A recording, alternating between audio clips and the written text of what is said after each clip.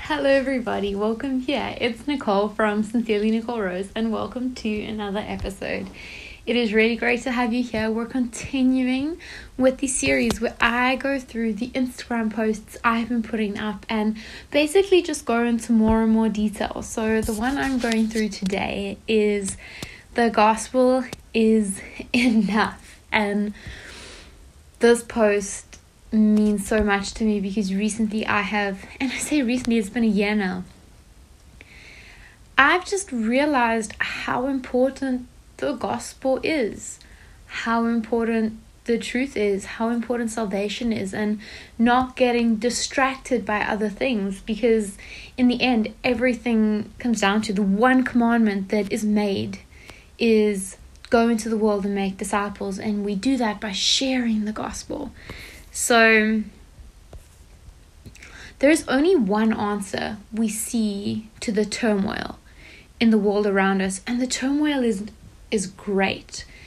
You just have to open your eyes for a second, watch one episode of the news to know that there is a lot of wild stuff going on in the world today. And that answer, that singular answer that is the fix to all problems, is the gospel of Jesus Christ. It is always appropriate in every situation. It is the empathetic, loving, sympathetic, caring response to every issue we see in the world, no matter how polarized.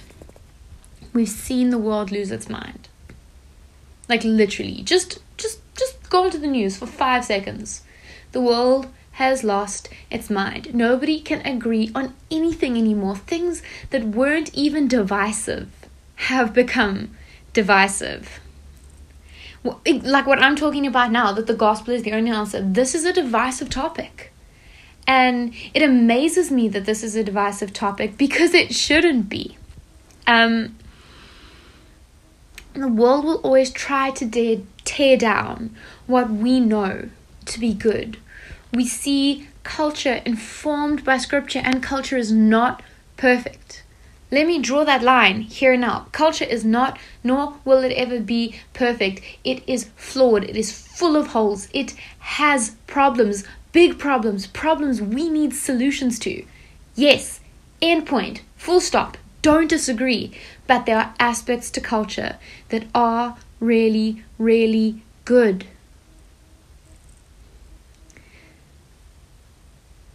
And the world tries to tear that down. It says no, free markets are bad, communism. But we've seen history. We know what communism looks like. We know about Russia with Stalin, where more people, more Russians were murdered than in the Holocaust, than Jews in the Holocaust. Is that not sad? Books, history, culture, art, it was burned because it did not fit the agenda. You look at China with their one-child policy, who are murdering babies in the womb on the regular.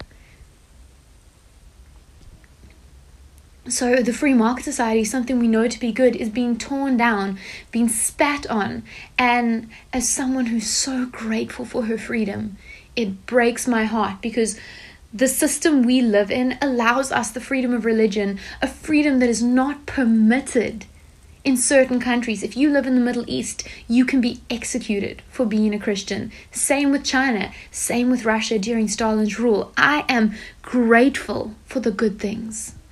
And as we watch the world do this, there is only one thing that can restore. There is only one thing that can pick up the pieces. It is casually flicking off during the wreaking of destruction it is going through. And that is the gospel.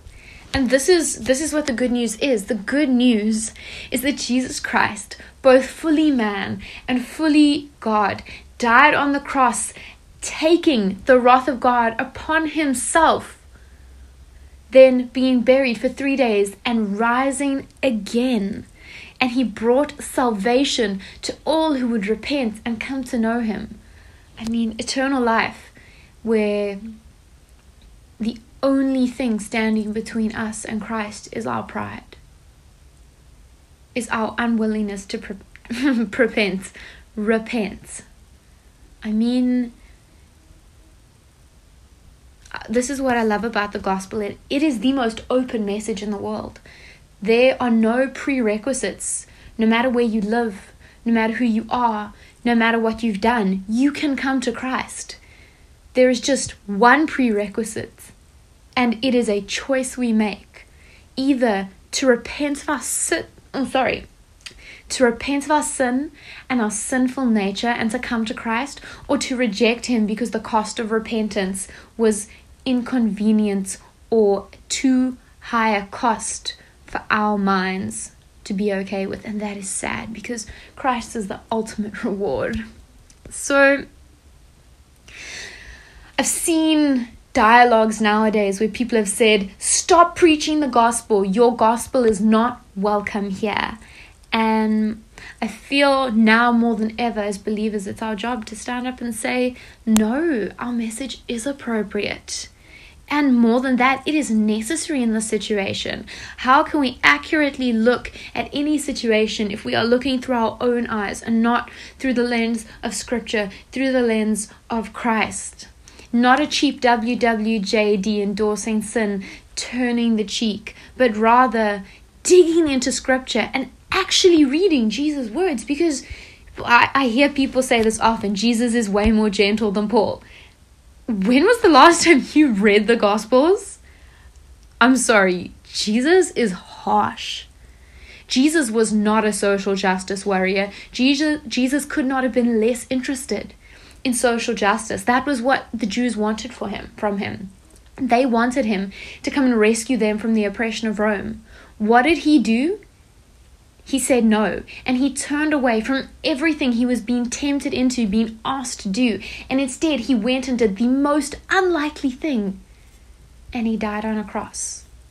The people who had revered him as Messiah rejected him when he refused to fulfill their narrative, but rather fulfilled the purpose of why God had sent him.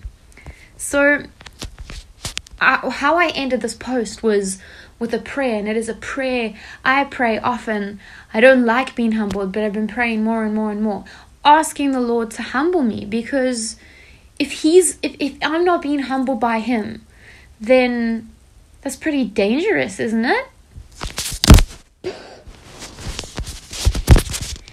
That's pretty dangerous, isn't it? Because then I'm just living according to my own pride. That's not a good thing, ever. Pride comes before a fall. A proud heart rejects the Lord. No, no, no. So I'm going to read what I wrote here, and it says, Lord, won't you remind us that a movement won't save us? Our political party and affiliations won't save us. Choosing a hill to die on won't save us. Being a good person won't save us. Only you can, and only you will. There is none good by you, and what a privilege it is to know you. And that is my prayer more and more every day. Lord, remind me. Won't you keep the main thing? Lord, won't you keep the main thing over and over and over till I sound like a broken record, because I need to remember this. I need him to impress this upon my heart in such a way that it'll never leave me. And then with this comes, oh Lord, won't you give me the courage to share the gospel, even in situations where I know it will be rejected and where I know it will cost me, because it is necessary to add to the conversation. So I hope this has encouraged you, because we hear often, oh, would you just be quiet? You can't have that belief. It's informed by the Bible. No, the gospel is enough. And as Paul says in Romans, we are not ashamed of the gospel of Christ, because the gospel is life, and life in abundance. So that's my encouragement to you, and to hold on to it, remembering the goodness, the kindness, the loving mercy of God in every single situation.